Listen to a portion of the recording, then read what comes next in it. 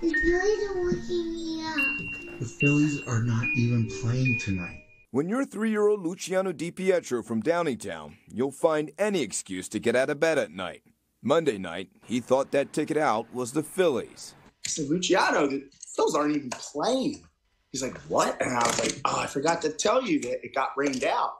And so he's like, just dumbfounded. He's kind of like, wait, what? Hey, Mom. And he's kind of like thinking of another idea to say how he can get out of bed. Bedtime for Luciano is normally around 7:30. And all day Monday, the DiPietros were talking about Game 3 of the World Series. Little did Luciano know that it got postponed. Luciano, did you think the Phillies were playing last night or what? Yes. Yes. The noise he heard was actually a football game. Still, Luciano looking for a way to stay up. It comes from at the bottom. Yeah, you can't hear it. And I'll tell Mommy to turn it down. Tuesday night, Game 3 was on. Mom and Dad letting Luciano stay up for a few innings because this is one diehard Phillies family.